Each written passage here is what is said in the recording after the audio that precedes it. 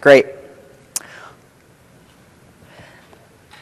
The end users in your organization build apps. Whether you love it or hate it, they do it every day. They do it in tools like Excel or in Access or in web platforms that are recommended by their friends. And they do it because it makes business sense. These are the folks in the organization who understand how the business works. And they understand that as the business changes, their apps can adapt to the changing business. But they need help. They need help to do it right. They need help to develop apps in a managed, safe environment so that data is properly handled. Too often, apps are poorly designed from the very beginning. And some percentage of those apps end up becoming mission critical to the organization. And when poorly designed apps become mission critical, they become enormous problems for IT to manage. Wouldn't it be great if there was a program that helped people build apps the right way from the beginning? I'm Steve Greenberg. Kevin and I are here today to introduce you to Access Services 2013, and we couldn't be more excited to do it. We're going to show you how the people in your organization can use Access Services to build apps in just about 60 seconds. Now, Access Services has a mission, and our mission is to allow end users to quickly create business value with server-based apps. Why quickly create? Why is this whole talk called Apps in 60 Seconds rather than, say, Apps in 60 Minutes? The reason is because for end users to develop applications, they need to see the value of the platform really, really quickly. These aren't people who are willing to put in time ahead of time to architect the right solution up front. If they were those kinds of people, they wouldn't be called end users. They'd be called developers. So by definition, these are folks who need to see value in apps quickly. Now, server-based, why is that so important? Access for a long time has been known for creating desktop databases, and the reality is that although desktop databases are absolutely still supported, they in many ways don't meet people's expectations anymore. They don't meet people's expectations for collaboration.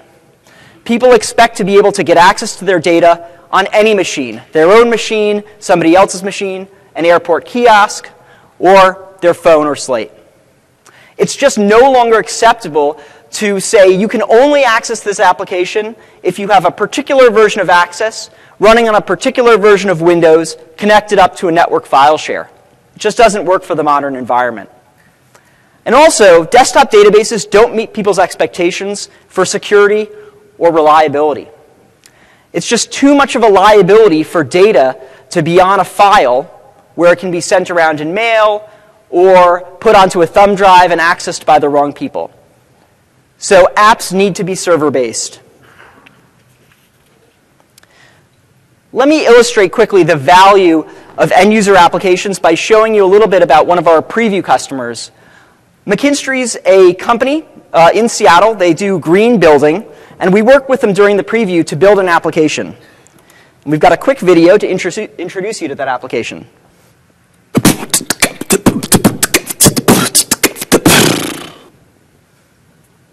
While we worked to put the finishing touches on Access 2013, we contacted some businesses to try it out and see how easy it is to create an app that meets their particular needs.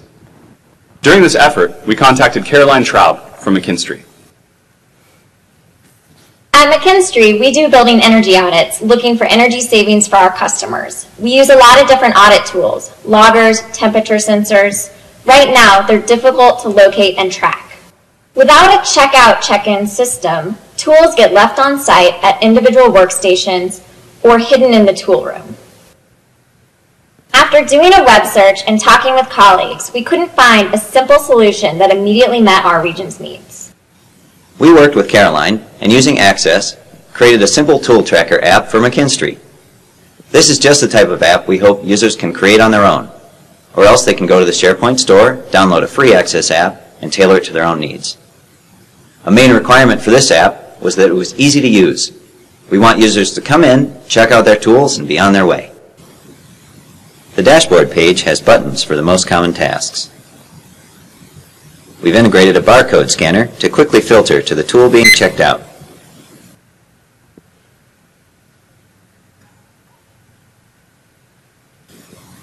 Once the tool is checked out, it appears in the checked out list. Bulk checkout can be used to check out many tools at once. Simply scan them in and click the checkout button. Here, a job name can be added. Again, now that they are checked out, the tools appear in the checked out tools list. Simple. The web app solution was affordable, easy, and ready to implement. Check it out at office.com/preview. Choose the option For Small Business to get started. So McKinstry had this problem. Their tools were being lost, and they needed to keep track of them. And it's exactly the type of problem that's faced by small businesses and enterprises every day. But it's not the kind of problem that justifies the investment to build a full .NET solution to solve it.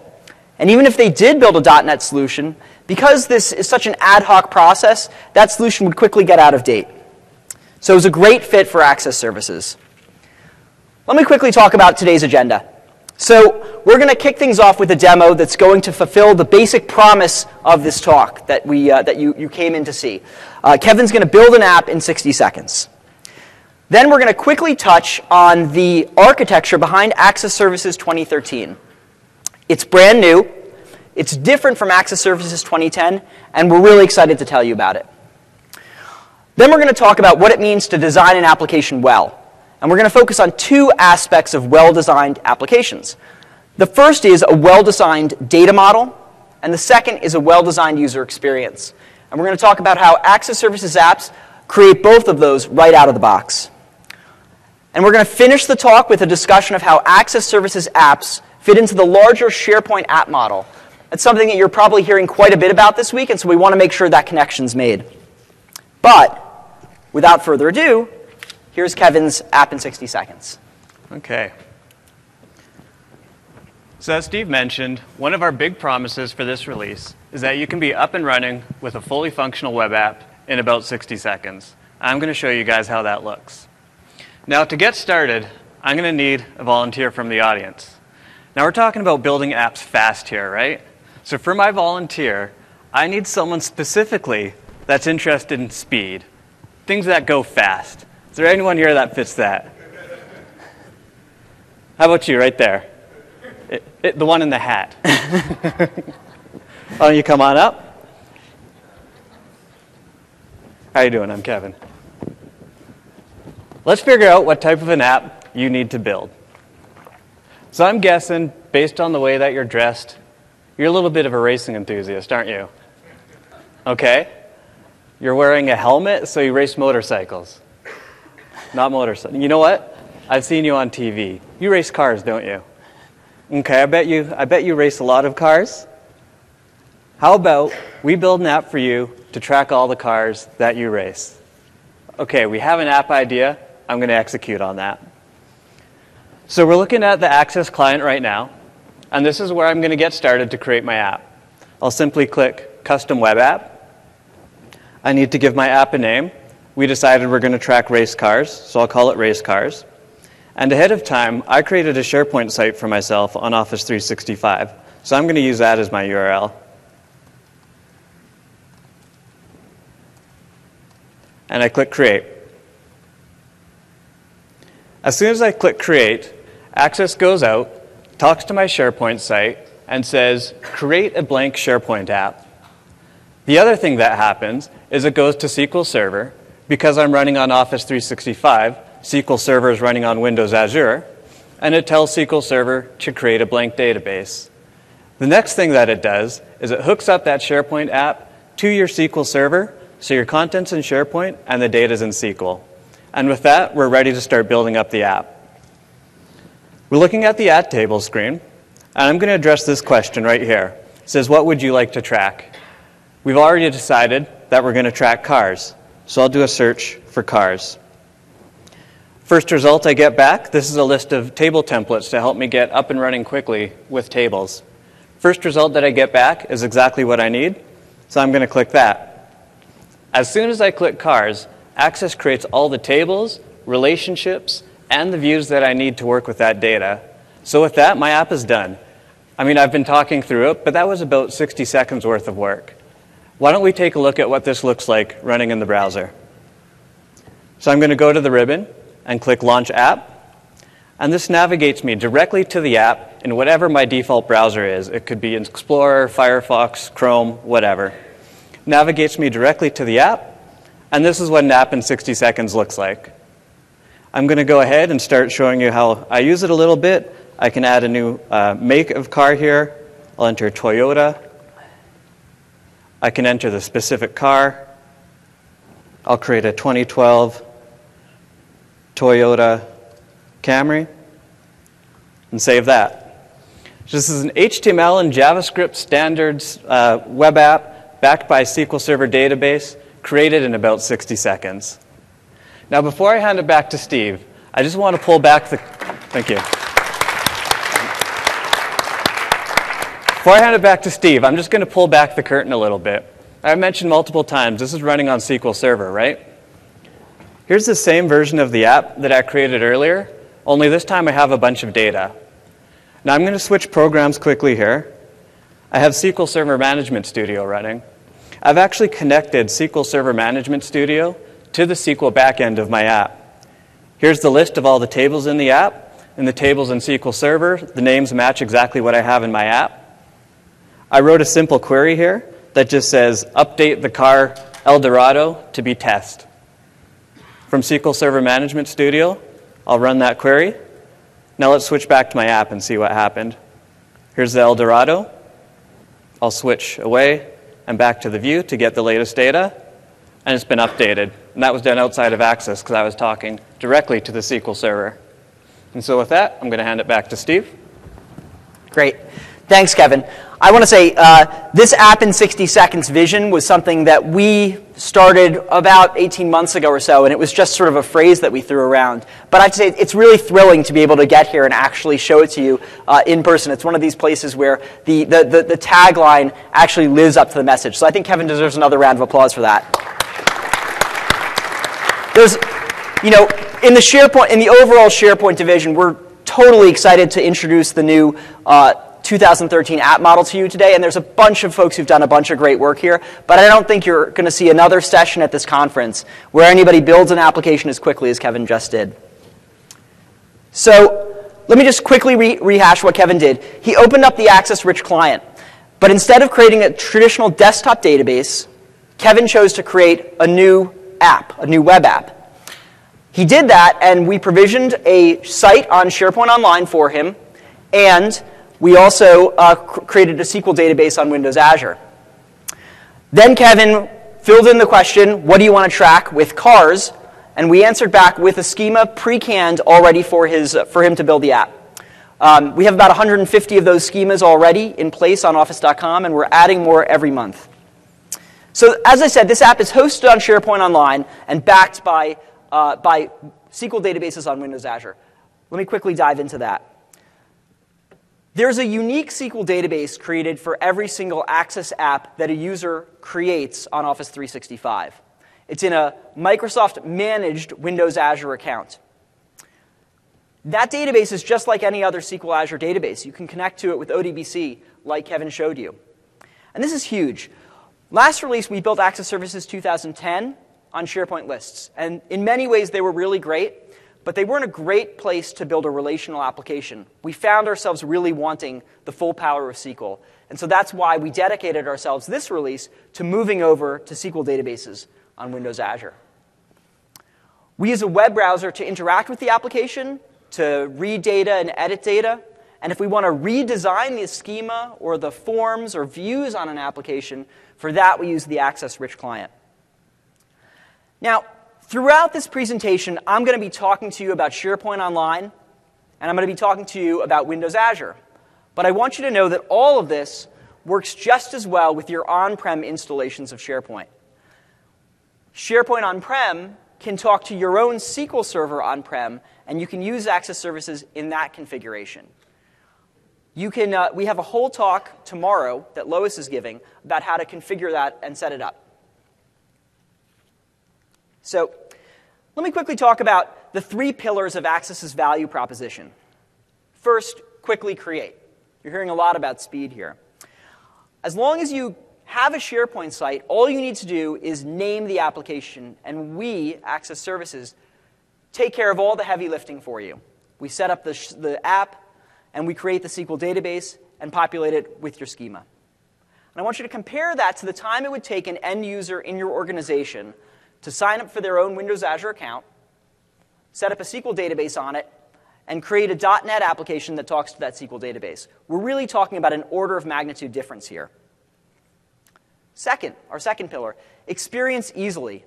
We're going to show you much more about this in the rest of the presentation, but the gist is that Access Services applications are really beautiful out of the box and have a very simple user experience, designed so that users can get in, get their work done, and get out. And finally, control. Now, control speaks to the underlying architecture that we're talking about. It's just a SQL database, and you have all the power and control that you'd expect in a SQL database. So with this high-level plan in place, let's dive into the details of what these apps look like. And so first, my question is it important for an application to have a good data model? And to answer that, I might suggest that you do a web search for spreadsheet horror stories. You'll find that there's a whole cottage industry of people collecting examples of times when companies had horrible things happen to them because of data stored in spreadsheets.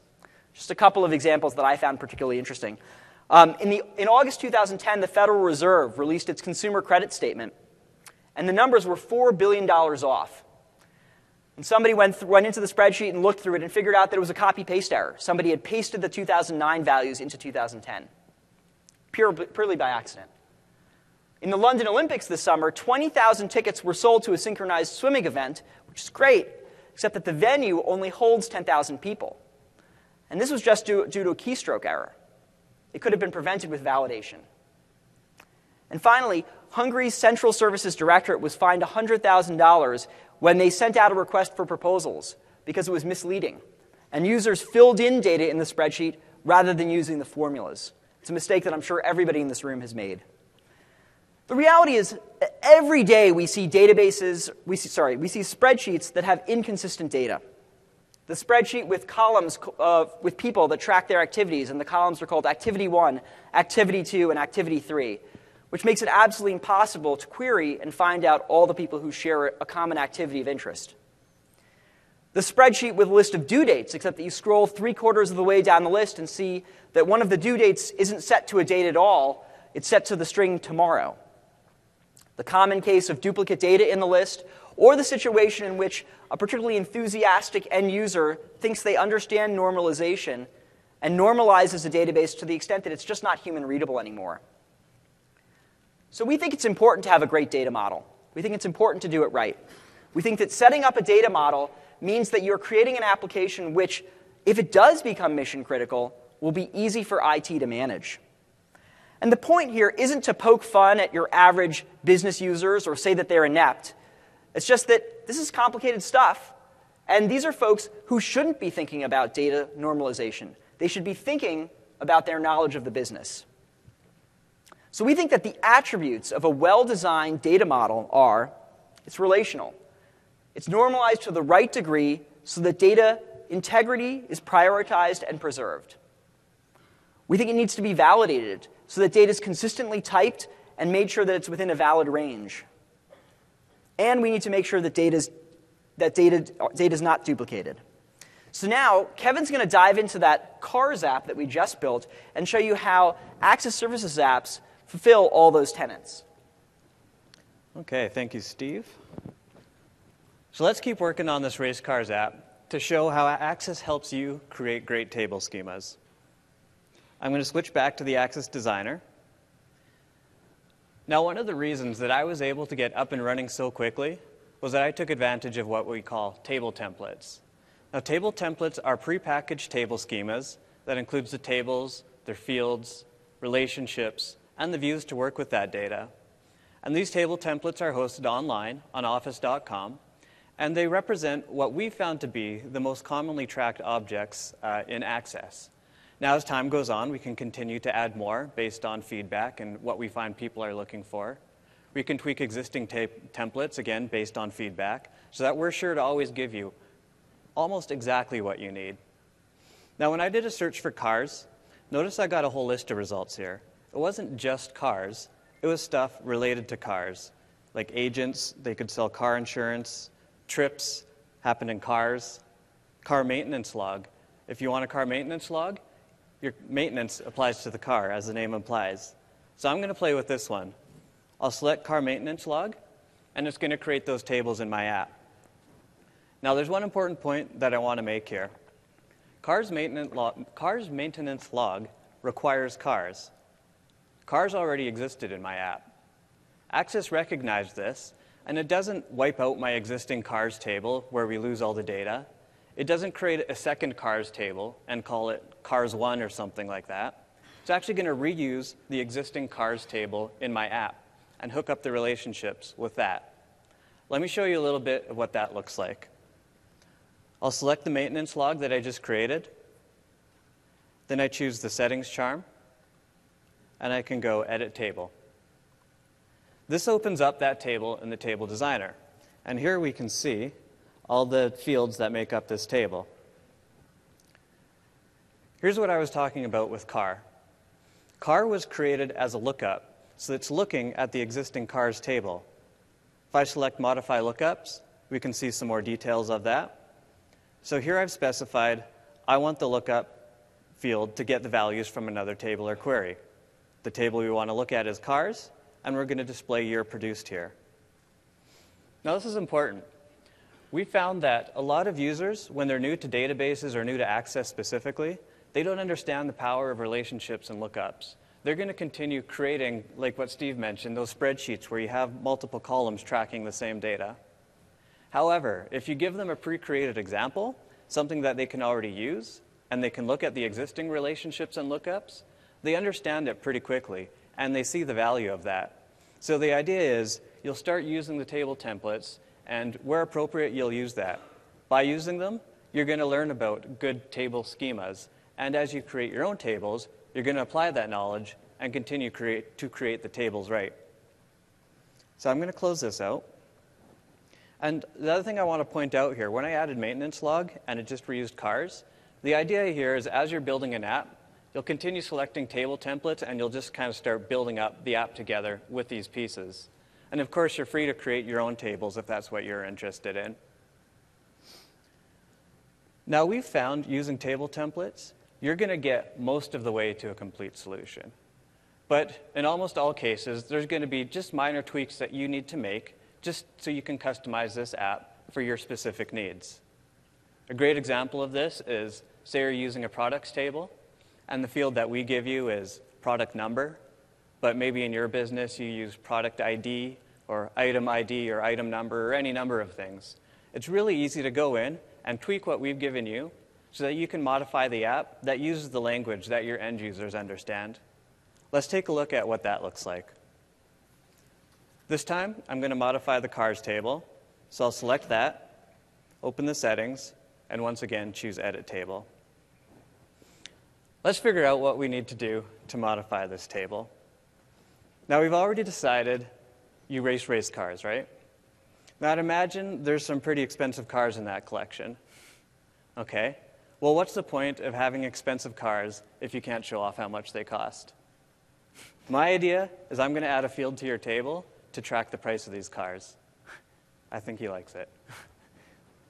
So I'll scroll down here, and I'm going to go to the blank line in the table designer, and I'm going to create a new field called price. By default, Access has decided this is going to be a short text. It's actually not what I want here.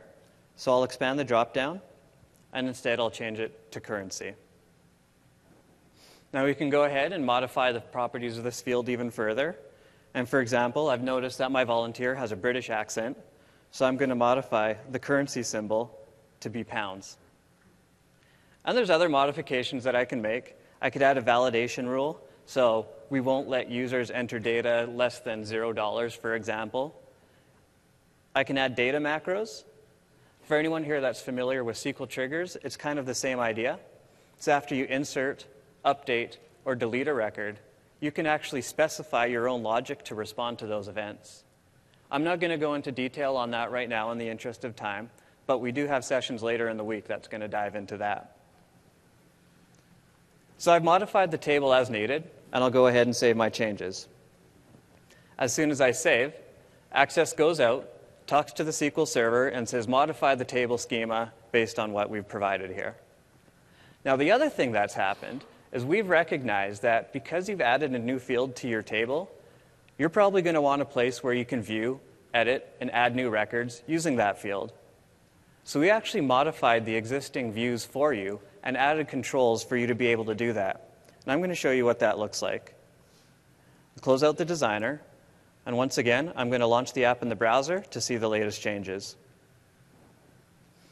Now notice this price field was added. That wasn't there before. So now I can go in here, and I could add whatever the price is. And it's formatted exactly as I specified with pounds. Now think of what this scenario would look like in previous versions of Access. You would add a field to your table. You'd have to think about what are all the forms that use this table. You're going to have to open up all those forms in the designer. You're going to have to drag the control onto the designer, and you're going to have to hook up the data binding. Now, I'm not saying that's hard to do, and it's not complicated, but it's busy work that you shouldn't have to deal with because you're always going to need it. So we take care of it for you. So that's what it looks like to add a field to an existing table. But let's say we want to take this a step further, and we want to continue to add more tables to my app.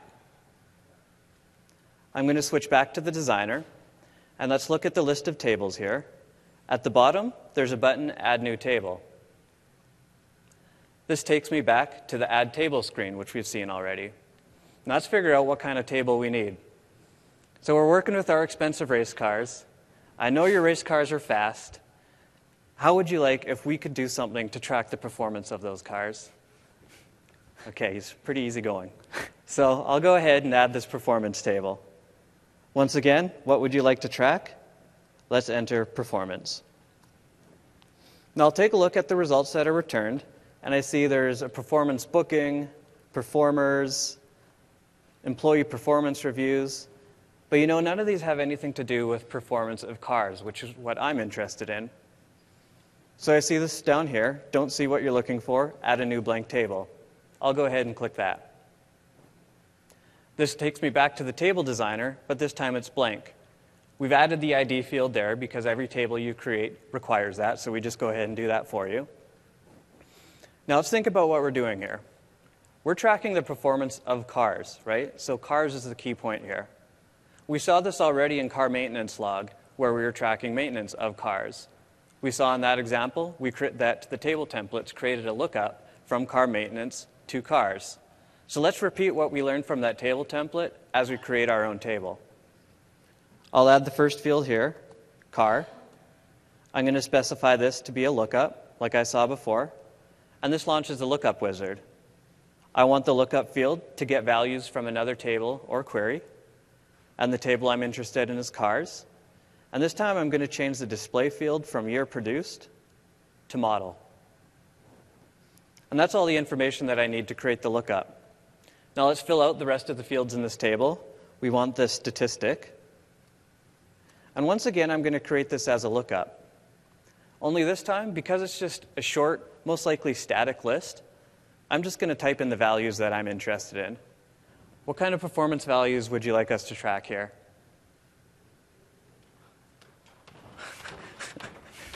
I don't know what that is. Cat scratching. Horsepower. Perfect.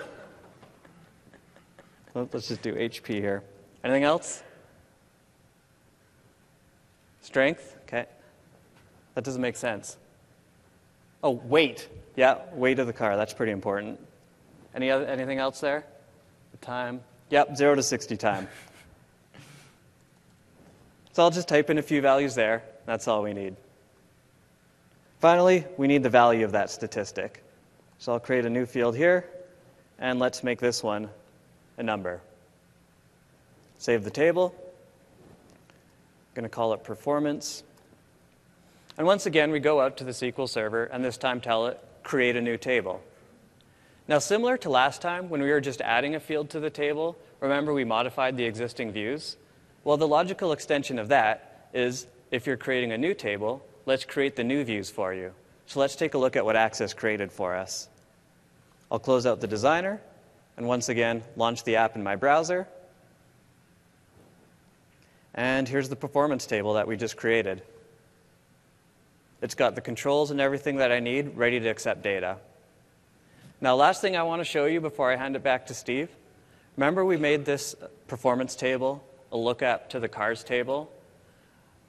Well, when we look at that, Access understands when you're looking at cars, you're going to want to know all the performance data related to that car. So we've actually modified your cars view as well. We've got this related items control here. Notice there's a performance tab now. That wasn't there before. This is going to show me all the performance records related to the current record. And I'm going to dive into this a lot deeper when I start showing you the runtime user experience. But for now, I'll hand it back to Steve. Cool. Thanks a bunch, Kevin. So what you just saw was the use of table templates to create a basic application. And I want to drill in on one of the key things that Kevin said. He talked about the users who are using this may not even understand the value of relational schema. They probably wouldn't be able to explain it to you, but they'll know that value when they see it. They'll know when they see an application automatically created for them that allows them to connect these various pieces of data. So now that we've talked about the data model, we're going to move on and talk about the user experience.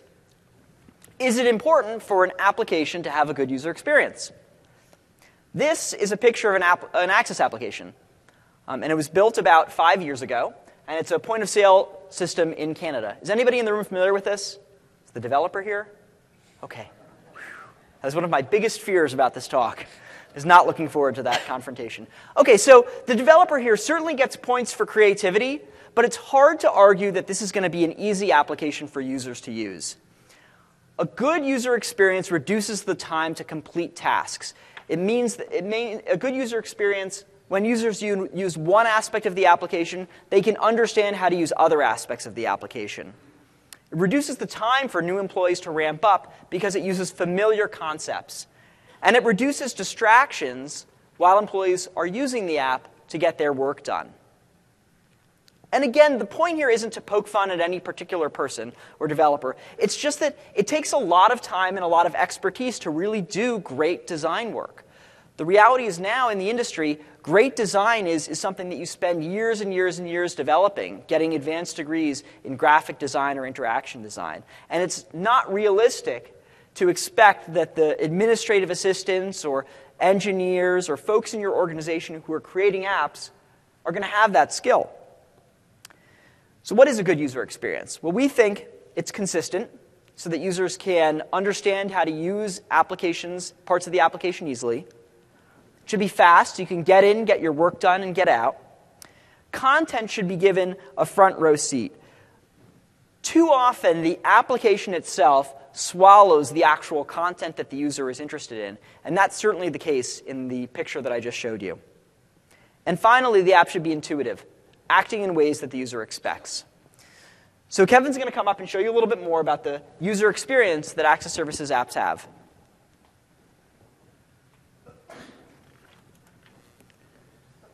So let's take a look at this app again. For the user experience demo, I'm just going to go back to the app that I created previously, the one that has a bunch of data in it, just because it's more interesting to look at that way. So we're looking at an Access application here. This whole piece here is what we call the app home view. And this is how you navigate your application. Down the left side, you have a list of all the tables in the app. Across the top, you have a list of views. The views we list across the top always relate to the currently selected table. So as I change tables, the views change to only show the tables related to that view. As we continue to work on this app, say we add more views, add more queries, develop more insights into our data, you'll see more views stretch across the top here. But you're always only going to be looking at the ones that are currently important to you. Now, when you approach an Access app, the first question you ask yourself is, which table has the data that I'm interested in? You're not thinking about which button do I click to get at that table. You're thinking about the content first. As soon as you've selected that table, the next question you ask yourself is, how do I want to view that data? And you do that by selecting the different views. Once you've selected the view you're interested in, you can now start looking at the individual records. So we've taken you from the abstract, that is the tables, down to the specific, or the individual records in that table. Now there's a couple important things to notice here, and you're going to get that one of those is that you're going to get this experience across all Access apps. This is important. That means when you go to an Access app, 1, you recognize right away this is an Access app. 2, that means you know right away how to use it. So that's kind of the high-level navigation of an app. Let me talk a little bit about the individual views that we offer. What we're looking at right now, right here, this is the list, what we call a list details view. The structure of the list details view is that down the left, we give you a list of all the records in the table or query, and on the right side, you get to see the details of that individual record. As I click through the records, you can see the details section updates with the details. Now, that's just high level of how list details work. It's pretty straightforward to explain. But the real power of the list details view comes down to navigation, especially when you have related items in your data. So let's take a look at that. Let's go to the performance table that we just created, and let's start adding new records in performance. So I'm going to start typing in the car here. Now, because car was specified as a lookup to the cars table, we created an autocomplete control. Notice as I typed, it went back to the cars table and it returns only the records that match what I type. So as I continue typing, that gets filtered down even further until you get down to an exact match. Now what I've typed so far, I've got down to 2 records, and I don't know if you've ever raced minivans. Then we'll select a Lamborghini.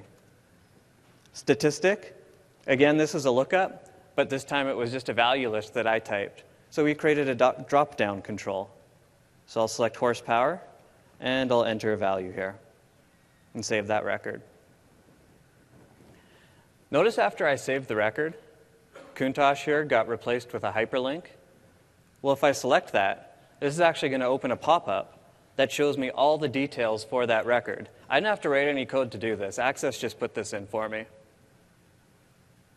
So there's the relationship from performance to cars.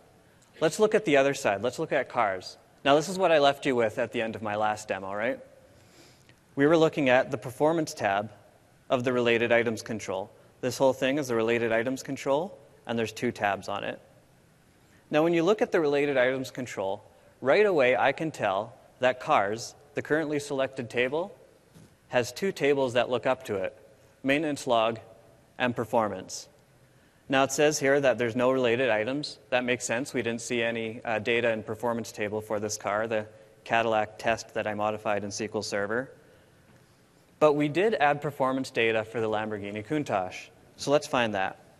I've selected the filter control here, and you get this control for free on every list details view that you create. Again, no code required for that. I'm going to type in the record that I'm interested in and hit enter to search for it. And it comes right back with the Lamborghini Countach. Not only that, in the related items control, here's the data that we just entered, 450 horsepower. And we can take it further still. Say we want to add more records to the performance table for this car. I just need to click Add Performance, and I get a pop-up. Looks very similar to what we were just working with in the performance list details view, so that we can add more performance data for the Lamborghini Countach. Notice also, because we launched it from that record, cars automatically populated with that value, so I just need to specify a statistic. This time I'll do 0 to 60 time, and I'll specify my value as 4.5 seconds. Save that, close that, and my related items control updates with that new data. Now let's take a step back and think about what just happened here. We noticed by looking at existing Access applications out there, about 80% of the code that people write is just to handle navigation. So what does that mean? That means you're writing an app, you spend 80% of your coding time writing navigation code. I'm writing an app. I spend 80% of my time writing navigation code.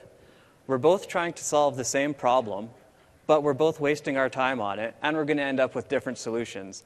I don't think that's a good use of time.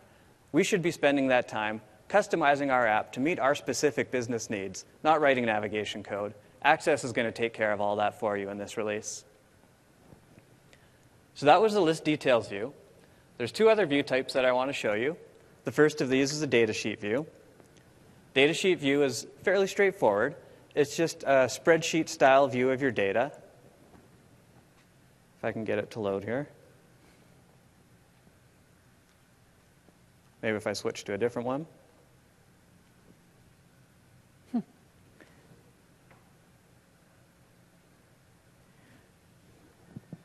Okay, well, that's it. Well, I explain what datasheet view does.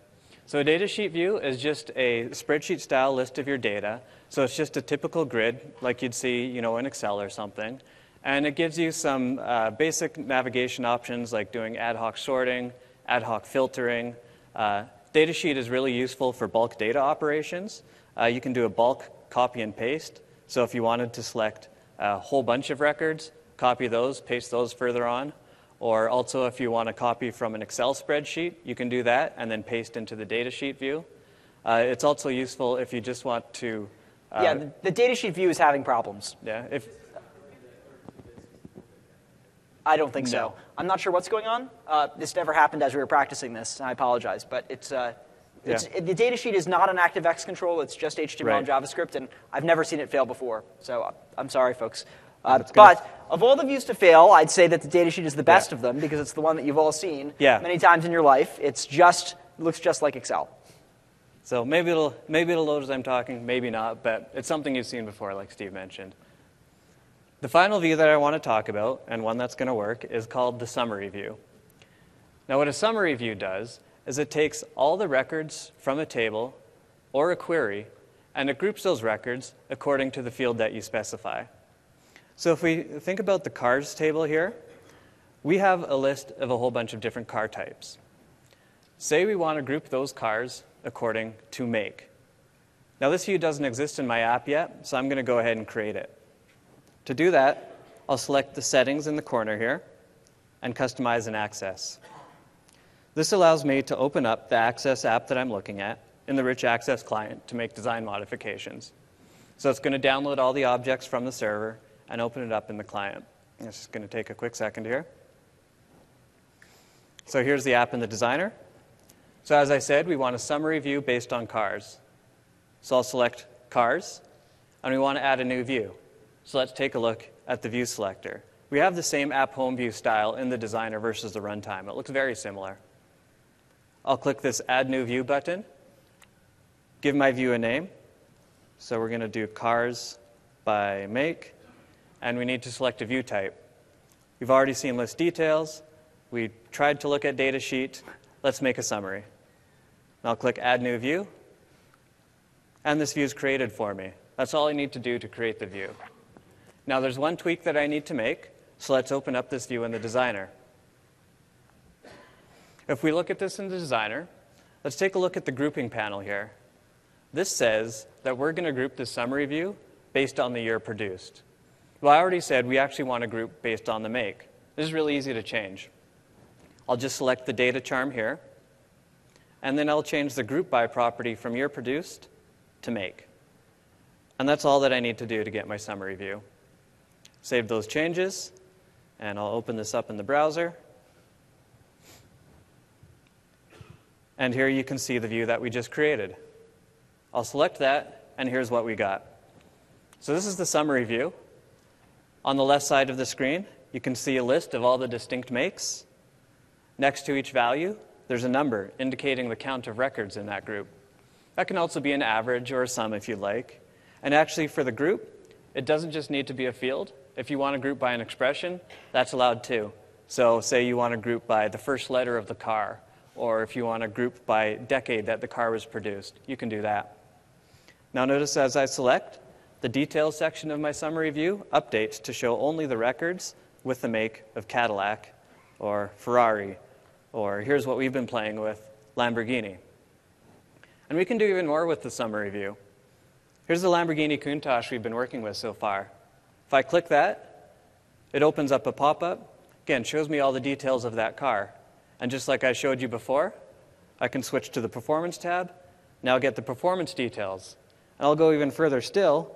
I can add more performance records right through this pop-up. Now, you guys watched me all create this. It took about 30 seconds of my time. And in those 30 seconds, I developed new insights into my data with my group views. Not only that, I got a premium navigation experience without writing a single line of code. That's a pretty powerful tool to have in your hands to create insights into your data. So there's the runtime portion, and with that, I'll hand it back to Steve. Yeah. That's you. Sorry. Thanks a bunch, Kevin. So what you just saw was a great user experience created automatically. And I know a lot of the folks in this room, if you worked hard, you could create that experience or even a better experience in .NET, but it's something that you'd have to work hard at. You wouldn't be able to do it right here in front of everybody. So we think we've made it really easy to get that 90% of the application built out of the box. And then we have extensibility mechanisms for you to do the rest. The experience is consistent, it's fast, and it's intuitive. If all this looks a little bit familiar, it's because just like a lot of folks in Microsoft, we've been influenced by the Windows and the Windows Phone team, and we think they've created a user experience model that we can follow to make great apps. One of the things I don't bring up here as a value, but it's worth mentioning, is robustness. It's actually a tricky engineering challenge to make sure that these apps work across all modern browsers, and it's one that we do. So let me quickly talk about access services within the larger context of the apps that you're hearing about this week. You're hearing about apps for Office. These are ways to extend Word, Excel, PowerPoint, and Outlook. And you're hearing about apps for SharePoint as well. So access services apps are apps for SharePoint. And really, you can think of Access as a tool for building these apps for SharePoint. If you're a professional developer, you're going to be happiest using Visual Studio. It's a familiar coding environment. It's incredibly powerful. And you can use it to create apps for Office or apps for SharePoint. You'll probably hear about Napa this week. It's a super cool in-browser tool. But just like Visual Studio, it's really designed for the person who's comfortable with code. If you're a non-professional developer who wants to do things by a more drag-and-drop method, then Access is the way to go. And you can use it to build apps for SharePoint. During this presentation, we focused on the experience of building an app for your team from scratch. And we've made that really easy. I want you to know it's also possible to start from somebody else's work. You can go to the SharePoint store and download an app there. And many of the apps in the SharePoint store were powered by Access. So here's what the store looks like right now, just a screenshot of it. And two of the apps on this page here, the Business Contact Manager and the Asset Tracking app, those were built in Access. On total right now, I think there are about 7 or 8 apps in the store that were built in Access. There's also an app catalog for those of you in large organizations who want to roll out apps to your organization. And again, Access Services apps can fit there. This is just a picture of the experience that you can use to actually save out a package. And one of the things to note here is that you can go into Access, create an app, save it out as a package, and that gives you a .app file. And a .app file can be submitted up to the store. So this is a great way to take your knowledge and immediately capitalize it and put stuff into the store. Indeed, this is one of the easiest and quickest ways to get content up into the store. So, just to conclude, users in your organization will build apps with Access. And they're going to be great apps. And they're going to be great apps because they're in a managed, safe environment and because they have a great data model and a great user experience. Thanks very much for your time.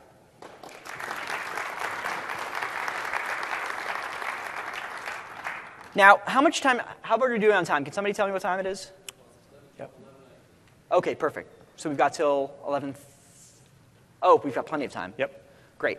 Perfect. Well then, let's see. A couple of quick things. So these are cards. How many of you have gotten these cards already? Anybody? All right. So I'm going to actually, could I have some of the members of the Access team here? Oh, you're here actually. Great. Perfect. So, sorry to get sick of great. So that's okay. So these are cards that you can fill out if you're intending to build an application, whether it be an Access or another tool. Fill them out and bring them to I think it's to the developer kiosk in the... You can fill them out now, and if you want, and then definitely the developer or the SharePoint store kiosk back in the pavilion. Yes, in the pavilion. The prize, I understand it for this, is that you can actually have the potential to win an evening with a Microsoft Program Manager.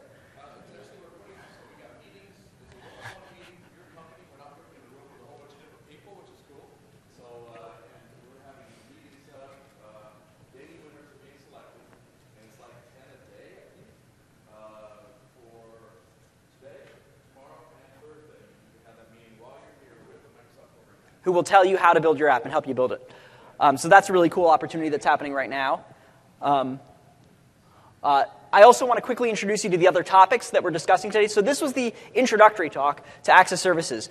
We've got 4 more talks over the course of the conference. There's a talk called Configuring and Managing Access Services in SharePoint 2013. That's for those of you who don't use the cloud and instead use your on-prem server. So that'll tell you how to set up Access Services in your on-prem environment. There's a talk called Taming the Beast. And Taming the Beast is all about organizations that are frustrated with the Access databases in their organization right now that are difficult to manage. We hear about that a lot. And we have a solution for taking those databases and moving them up to Access Services. We've got a deeper dive, which just takes off where this talk left off and goes into the technology more deeply. And we've got a talk on moving legacy Lotus Notes applications into Access Services. Finally, there's a hands-on lab if you want to check that out as well. And with that in place, I'd be happy to take any questions that you guys have. OK, we'll start at the front here. I just had a question as far as when you were doing the live demo and you added from a UI perspective and stuff like that.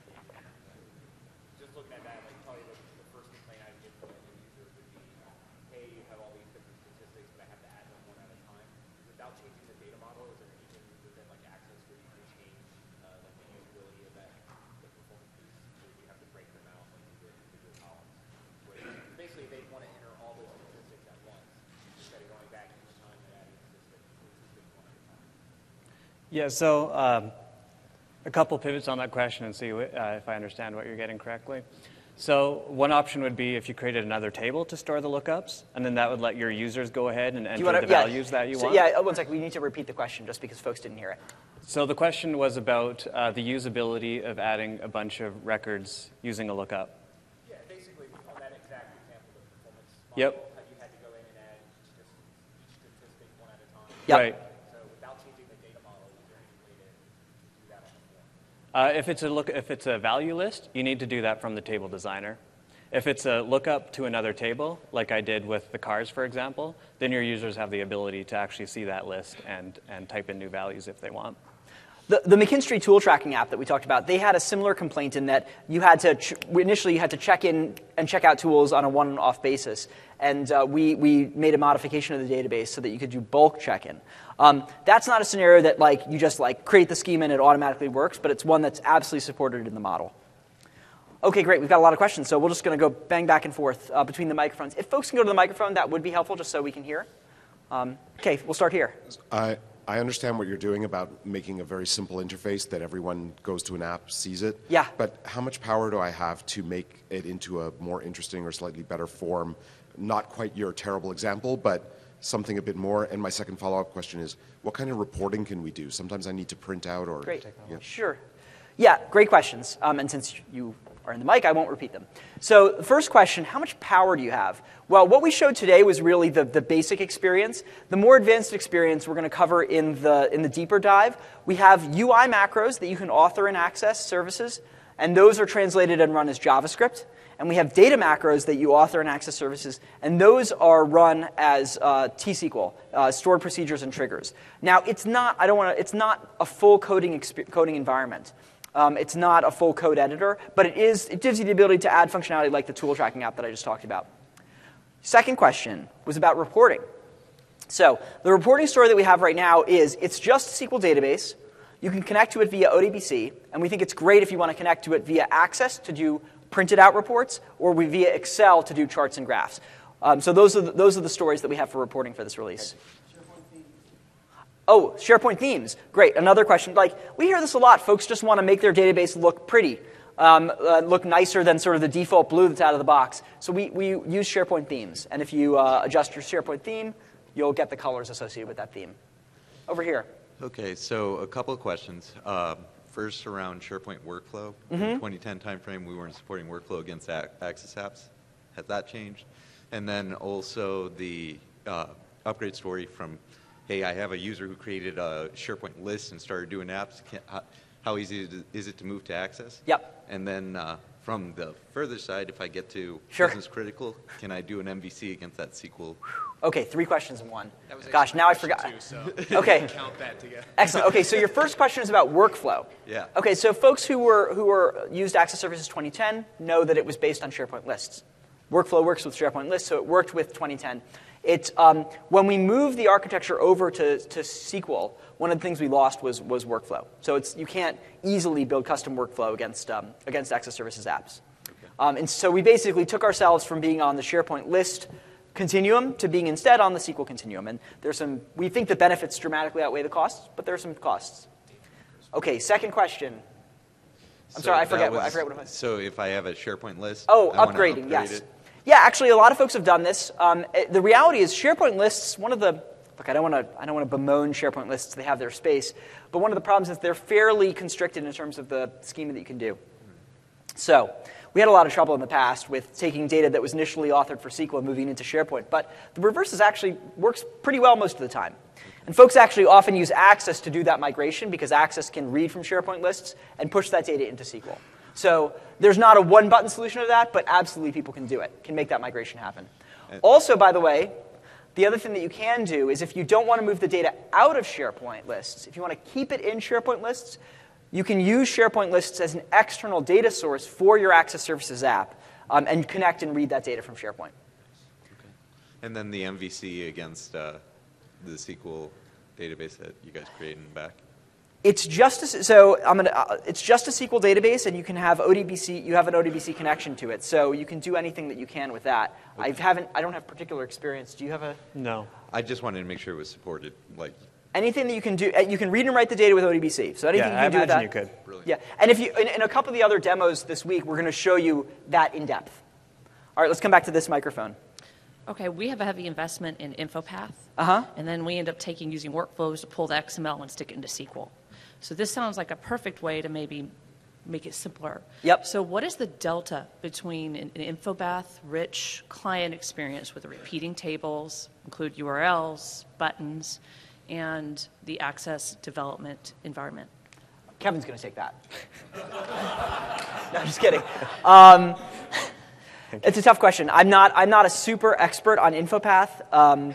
And so I think it's hard to, I don't have the bulleted list where I can just say here, here, here. I think if you want to come up afterwards and we can talk about it, about what your solutions use, I can probably find ways. I will say there's no automatic migration story. So there's no one button, just take your InfoPath solution and move it into Access Services.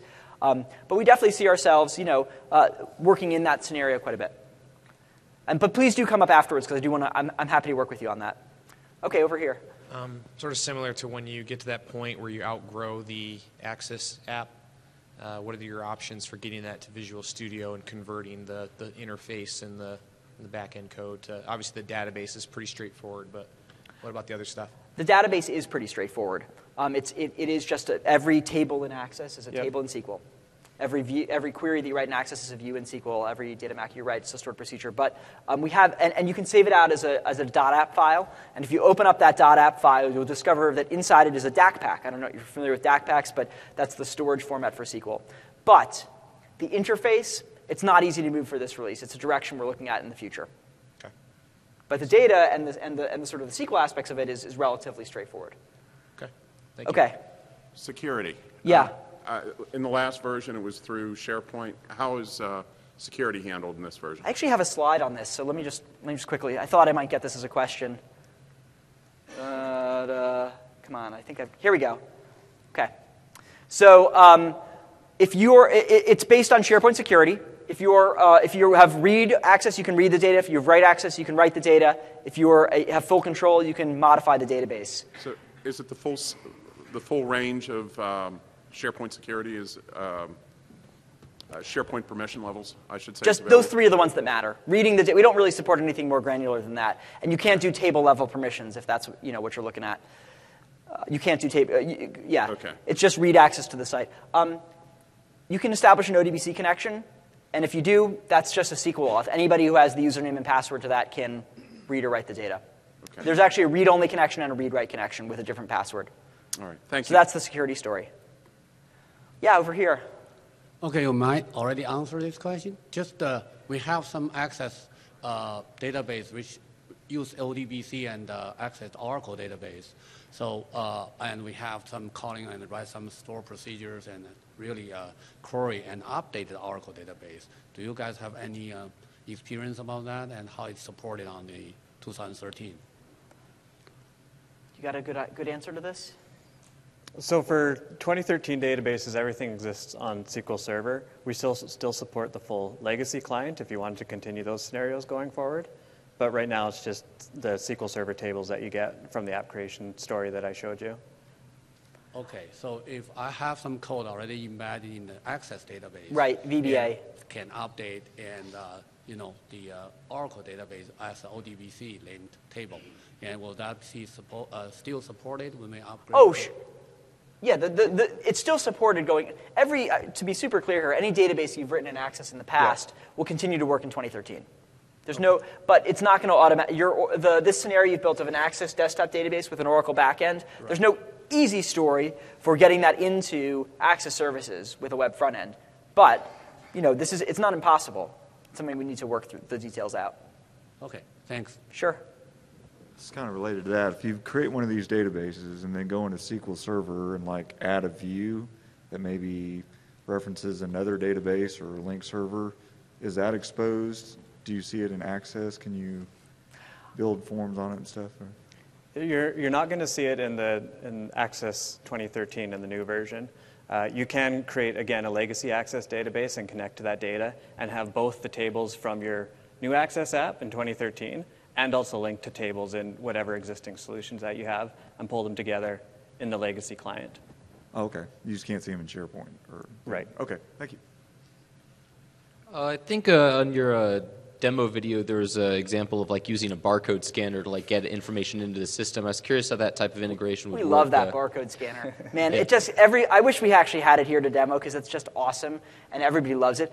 But I'll tell you a secret. It's just a USB input device. It works just like a keyboard. Okay. It's great, and the McKinstry loves the thing, but I won't lie to you and say it was super difficult to get it working. Okay, well, good information. No, you guys should have a booth in the expo floor. I mean, you probably would make a lot of the third-party providers down there cry, but yeah. Why is that? Quite honestly, you solve a lot of problems with this. So. Oh, thank you. We appreciate that. So it seems like with 2013, there are 17 ways to build apps. And as we think about which product to use, I start thinking about SharePoint Search and what that data that you're putting in, all your users are putting in, how well is Access Services integrated with SharePoint Search and getting all that information back to them in 16 different ways? It's a great question. And I think one of the things you're seeing here is I'm going to push this up a little bit to the larger sort of app model question where you saw in the keynote yesterday, there's a lot of talk right now about sort of building solutions that run in Windows Azure and places like that. And it is true when you store data in SQL, it's not indexed by search. I'm looking around at somebody who can, I think that's correct. And so there's a discontinuity there, and you have some choices. I don't have a particularly great answer for this right now. So one of the things, when I saw in your table, you said add a table, and one of them could have been a SharePoint list. That's so right. Is it maybe at least an entry point to get to the data if at least one of your tables is stored as a SharePoint list, and then that's indexed? That's true. And then it can be your gateway into the rest of the... Yes, you can link to another SharePoint list, and that data would be indexed by search.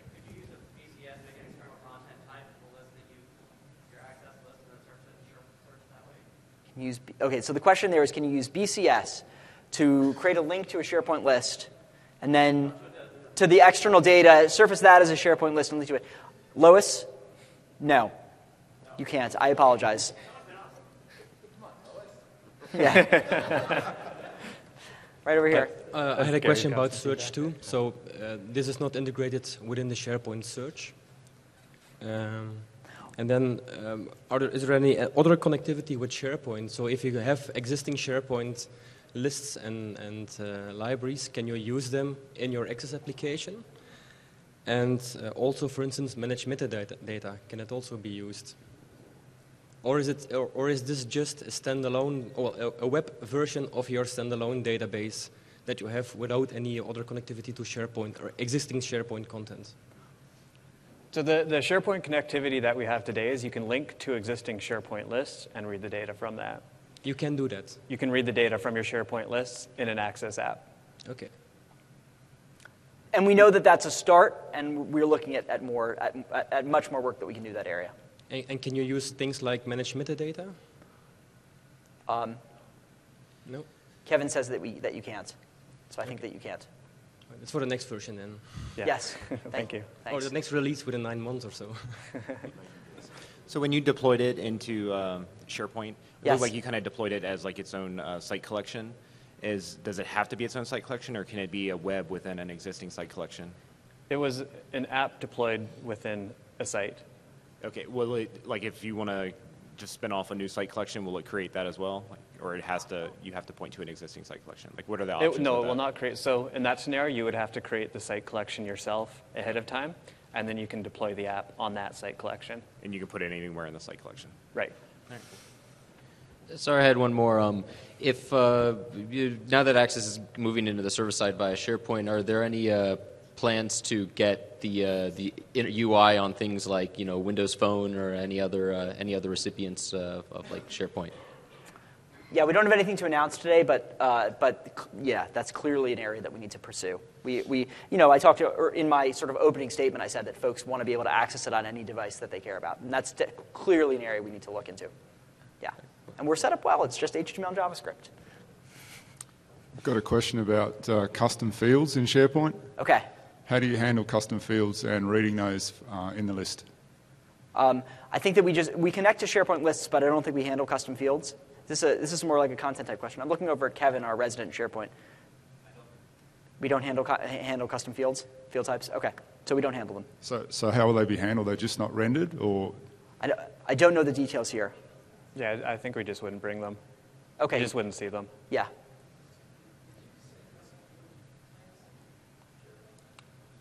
Right. Yes, the question was about custom field types in SharePoint, and I think we only support the default field types in SharePoint that can be easily mapped to SQL types.